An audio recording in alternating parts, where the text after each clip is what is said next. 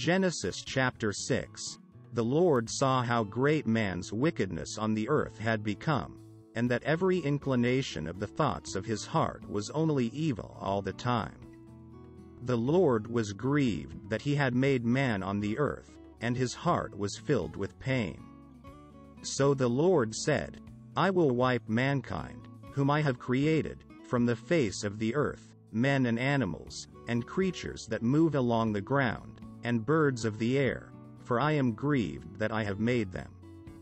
But Noah found favor in the eyes of the Lord. Noah was a righteous man, blameless among the people of his time, and he walked with God. So God said to Noah, I am going to put an end to all people, for the earth is filled with violence because of them. So make yourself an ark. I will establish my covenant with you, and you will enter the ark, you and your sons and your wives with you. You are to bring into the ark 2 of all living creatures, male and female, to keep them alive with you. Noah did everything just as God commanded him.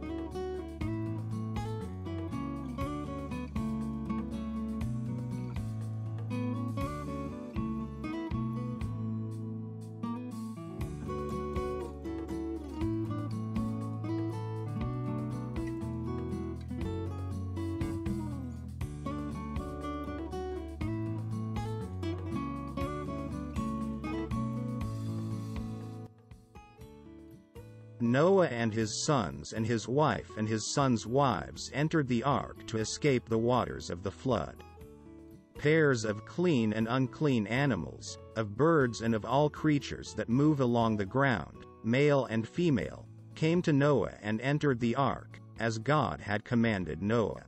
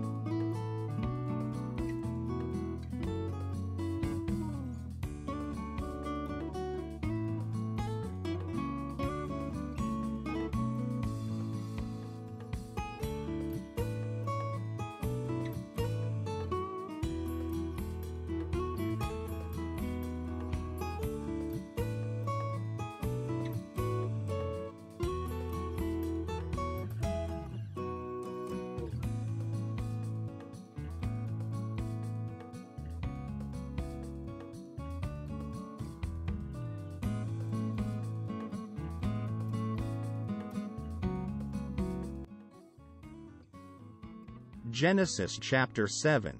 The floodwaters came on the earth. All the springs of the great deep burst forth, and the floodgates of the heavens were opened. And rain fell on the earth 40 days and 40 nights. As the waters increased, they lifted the ark high above the earth, and the ark floated on the surface of the water. All the high mountains under the entire heavens were covered. The waters rose and covered the mountains to a depth of more than 20 feet.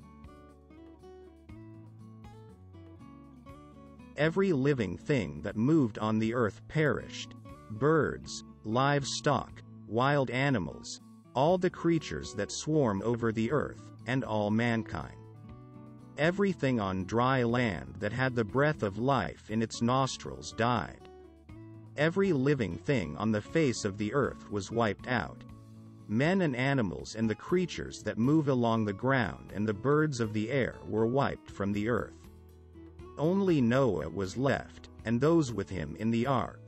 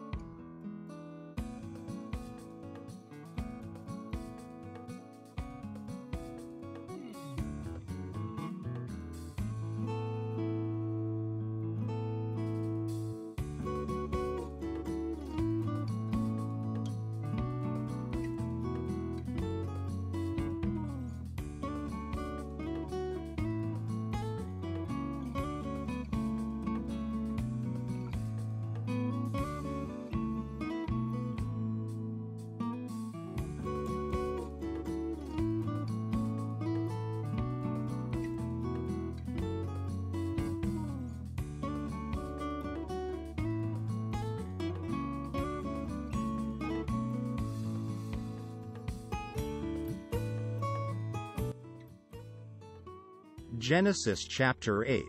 God remembered Noah, and he sent a wind over the earth, and the rain stopped falling. The water receded steadily from the earth. The ark came to rest on the mountains of Ararat, and the tops of the mountains became visible. Noah sent out a dove to see if the water had receded from the surface of the ground. When the dove returned, there in its beak was a freshly plucked olive leaf. Then Noah knew that the water had receded from the earth. He sent the dove out again, but this time it did not return to him.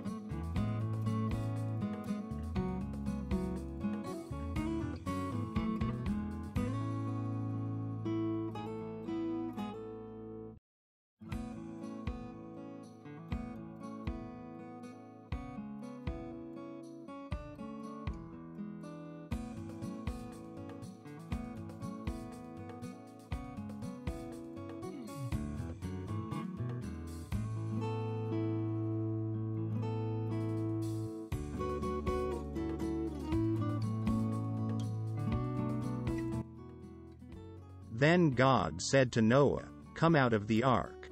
Bring out every kind of living creature that is with you, so they can multiply on the earth and be fruitful and increase in number upon it." So Noah came out, together with his sons and his wife and his sons' wives. All the animals and all the creatures that move along the ground and all the birds, everything that moves on the earth, came out of the ark, one kind after another.